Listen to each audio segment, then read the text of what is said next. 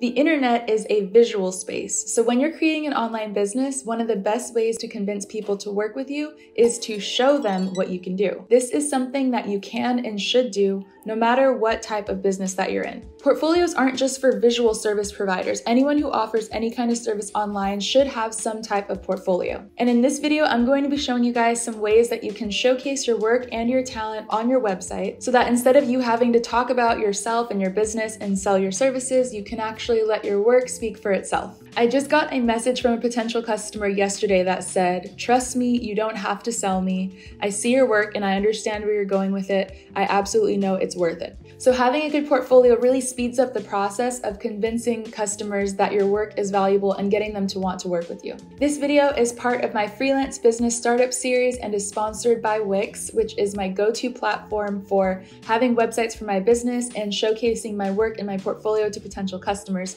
So use this link in the description down below to start making your portfolio and your website today.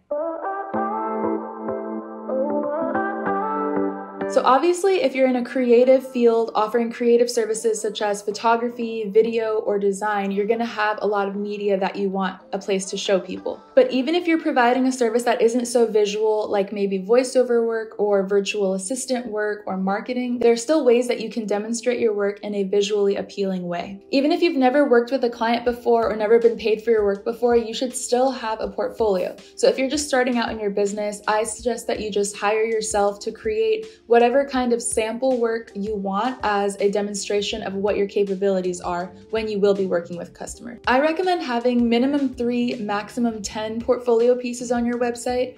I wouldn't suggest going over 10 because you really want to narrow it down to only your best work. And if you have way more than 10 portfolio pieces, that's great, but having 10 is still a lot and will still show that you're very experienced in what you're doing. And even 10 is a lot. Having too many portfolio pieces, in my opinion, doesn't really add value. So just narrow it down to your favorite ones. So basically, think of your portfolio as if you're creating an art exhibition and you're the artist, and you're gonna pick your favorite works of art to put on display. And for each one of those past projects, you're gonna have some kind of visual and some kind of title and description that details what made the project special and what was your part in the project. And doing this will enable your potential customers to visualize the result and the benefits of working with you. So I'm going to show you how to add a portfolio page to your website, or if you don't have a website yet, I'm going to show you how to create a portfolio website completely from scratch using Wix.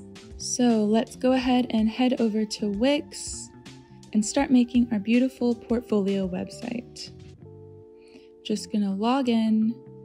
So if you want to create a brand new portfolio site, just click Create New Site, click Portfolio and CV, select Edit a Template, and filter for portfolio suggestions. Then click Edit for whichever template you think looks nice. But since I already have a website, I'm going to edit my site, brittanynew.com, and just add a portfolio page to my existing site by going to the menu over here. Click Manage Pages, add a new page, and we're going to make this portfolio its own page. And that's so that we have enough space to put everything we need all in one page. Be sure to make sure that over here the URL is going to be portfolio. That way, if you want to direct people directly to your portfolio page, it's going to be like your website.com/portfolio. And we're just gonna go to add, and we're gonna add a nice little strip at the top. And this is where you can write the name of your page, which is gonna say portfolio.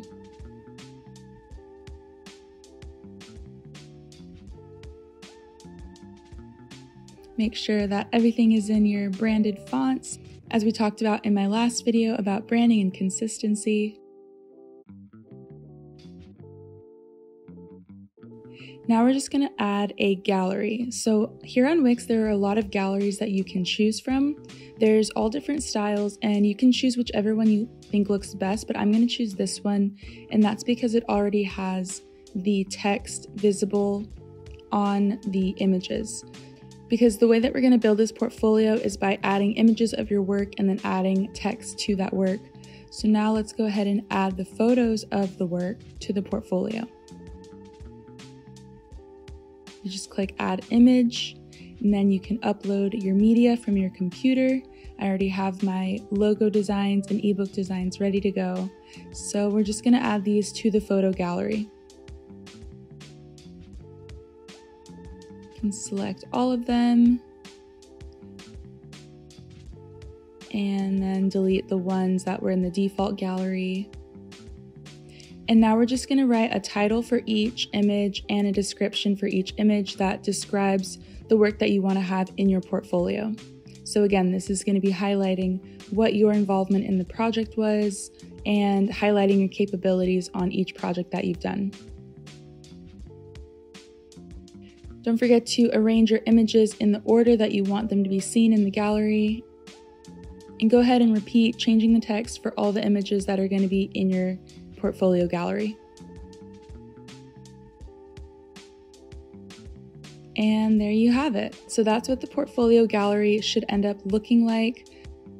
The text is all formatted nicely. And now what I'm going to do is I'm going to add a second section to my portfolio.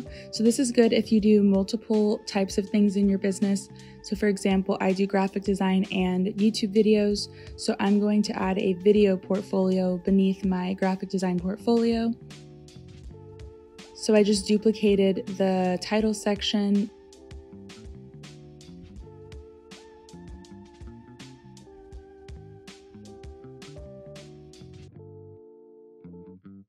And then I'm also going to make some space here so that I can duplicate the gallery too.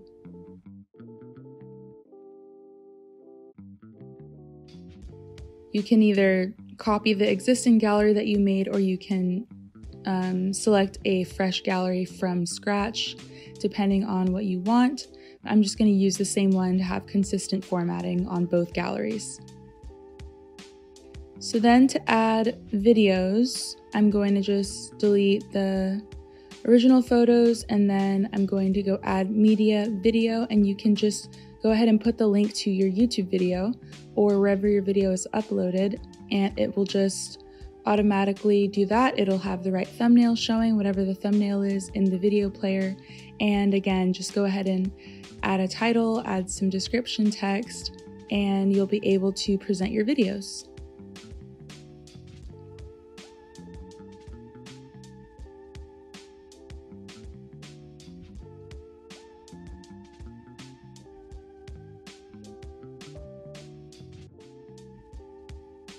Okay, so one thing that you'll notice is that the thumbnail images are not formatted correctly in terms of they are squares and they're supposed to be more rectangles.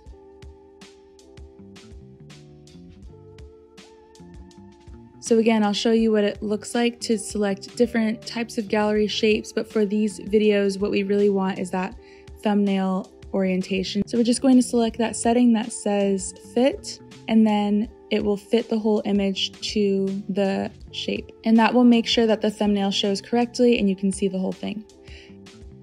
So now I'm going to add a button here that says see my channel. And you can do this if you want to link to something else on the internet. So for me, I'm just going to put a little link to my YouTube channel and make sure that the button has the right design to match your website. And then you'll be able to click on that and just get directly to my YouTube channel.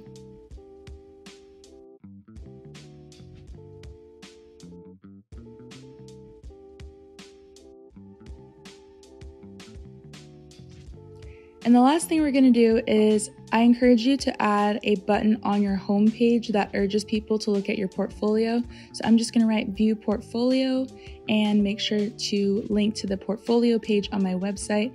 That way when people get to my home page, they're going to have the opportunity to click that button and go directly to my portfolio and see my work.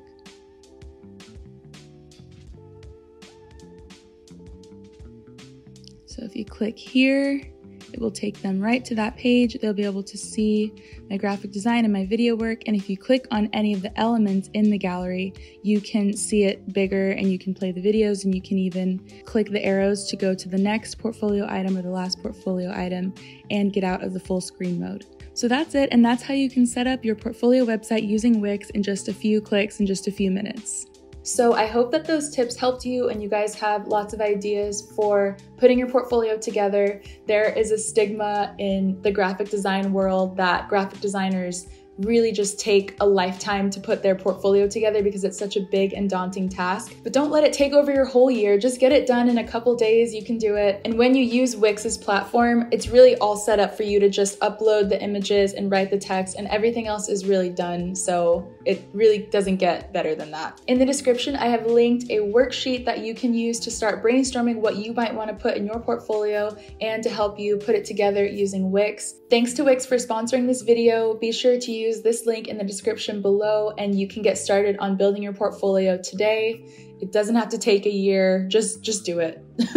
If you found this tutorial helpful, then I'd really appreciate it if you hit the like button and subscribe to my channel if you want to see more videos on freelance business tips, traveling, and creative tips. So thanks for watching, and I will see you guys in my next video.